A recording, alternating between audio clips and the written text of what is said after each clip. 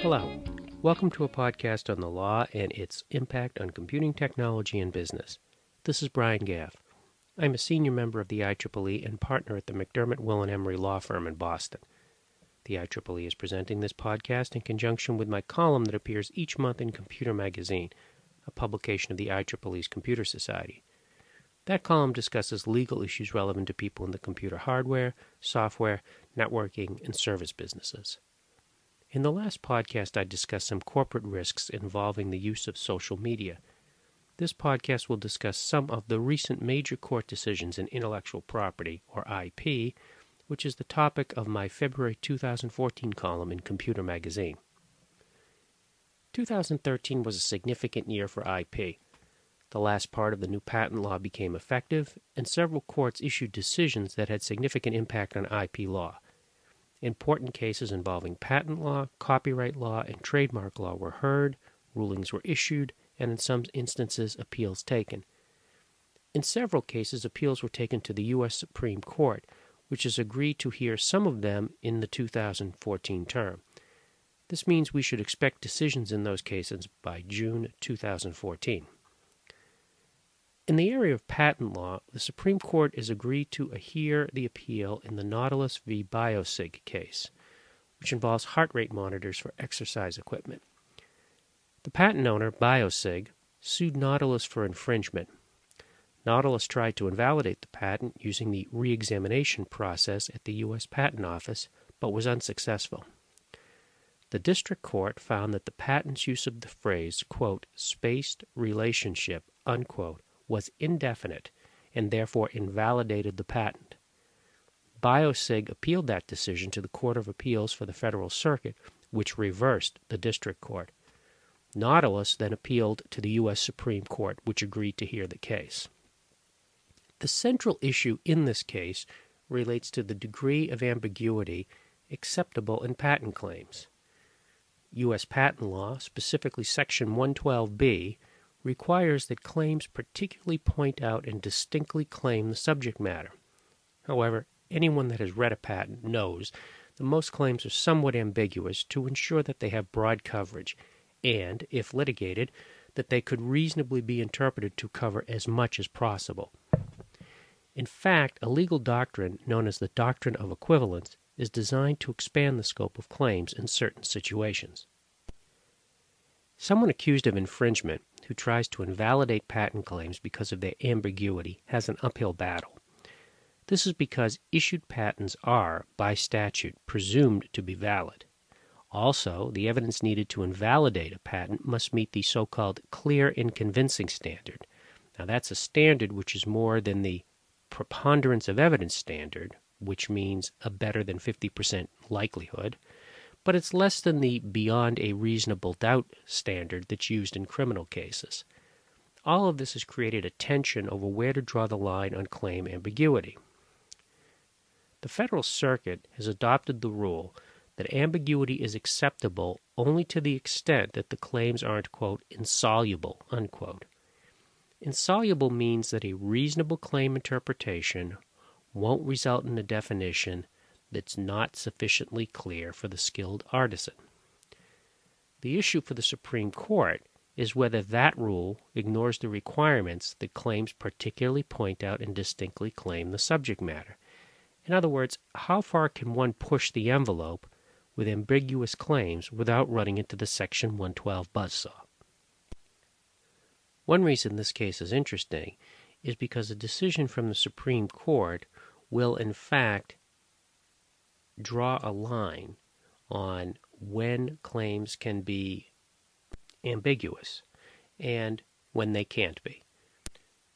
If the Supreme Court directly addresses that issue, it will have significant effect on how patent claims get drafted, that is, how patent attorneys put their claims together to best cover an inventor's invention.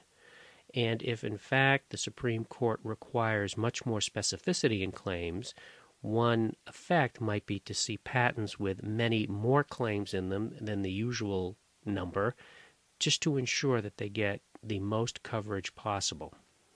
Stay tuned for the results on this case, again expected sometime in June 2014.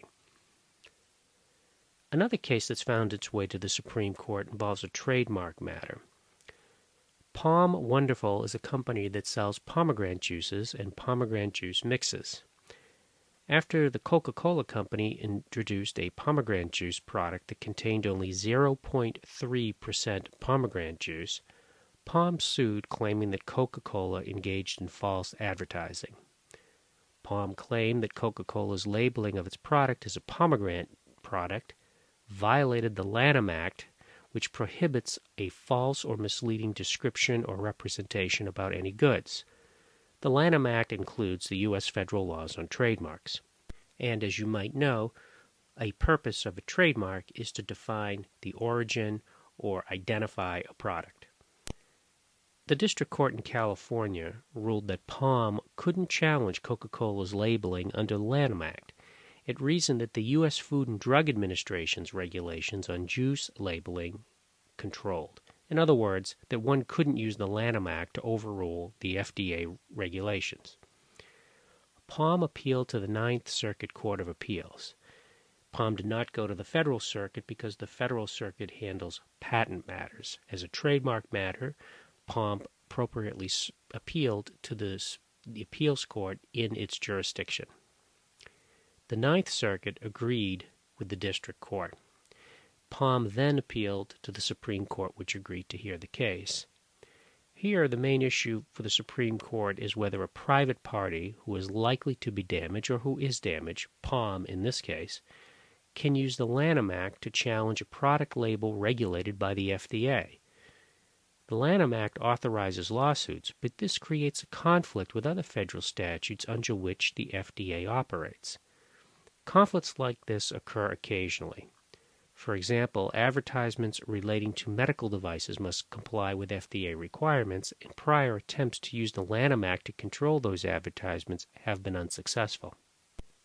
The Supreme Court will consider the argument that both the Lanham Act and FDA requirements can coexist.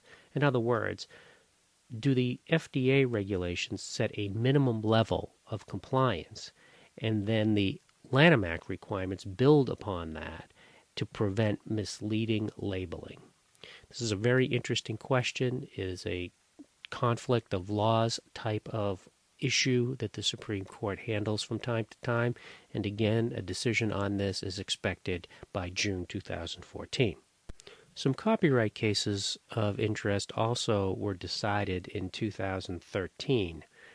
They're not at the Supreme Court. They were decided by lower courts, but they're interesting nonetheless.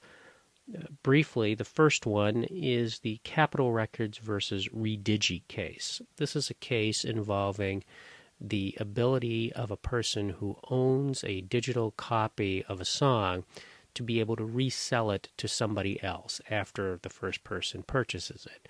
Similar to an instance where, with older technology, one would buy a compact disc and then later sell it to a used record store or just sell it to an acquaintance. The issue here was that could that ability to resell, sometimes called the first sale doctrine or exhaustion, does that extend to digital copies or digital files? And the court ruled no, that once a person purchases a digital file, that he cannot resell it unfettered. There is no opportunity to do that under the current law. This is a very interesting case. I think we will see more of these types of cases as time goes on, because it does create a tension with person's ability to resell their possessions, and when is that permissible and when is it not permissible. Another interesting case in the copyright area is the Authors Guild versus Google case. This is a case involving Google's desire to scan massive numbers of books and create a large digital library of all of these works so as to make them searchable for research purposes, etc. Many book publishers and authors object to that because they feel that as the copyright owners, they can control how their products are used to a certain extent, and this action of scanning is not acceptable under the copyright law. However, copyright law does include certain exceptions where copyrighted items can, in fact, be used fairly, and it's called the fair use doctrine. And there are several criteria that determine whether someone's use of a copyrighted product is, in fact, fair use and therefore is not an infringement of a copyright. In this instance, the court ruled that the book scanning was, in fact, a fair use and that the copyright owners had no recourse on that. Another copyright case of, I think, particular interest to engineers is the Goldieblox versus Island Def Jam Music Group copyright case.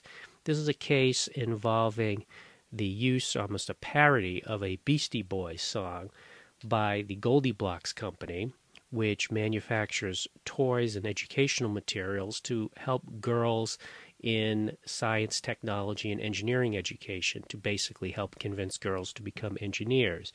And what Goldieblox did is take a Beastie Boys song from several years ago with the title Girls and change the lyrics somewhat and put it to a video to promote their product and demonstrate to girls that they should consider engineering as a career or at least a path of study. And Island Def Jam Music and the Beastie Boys sued for copyright infringement, not claiming that they do not authorize any commercial use of their songs for advertising purposes, and wanted to force Goldieblox to stop using the song. The lawsuit, which actually was initiated by Goldieblox after threats from Island Def Jam, is currently pending in California. There is a fair amount of discussion about it as to whether this is actually fair use because it is something of a parody of the original song. On the other hand, there is an argument that it is being used as an advertisement by Goldieblox, and because of that, that's not fair use. That is a revenue-generating tool. So that case is still pending. It may be resolved by settlement sooner rather than later. However, it is still an active matter and an interesting one to watch. These and other cases, some of which are discussed in my February column, represent some of the interesting cases in IP in 2013. There are many decisions that the courts are expected to issue in 2014 that will have significant impact on IP law. The corresponding changes in the law could very well have a significant effect on many businesses and how they operate. In the forthcoming podcasts for Computer Magazine, I'll be discussing those decisions as they are issued. So stay tuned for those podcasts. Until next time, this is Brian Gaff. Feel free to contact me via email at bgaff@mwe.com. Thank you.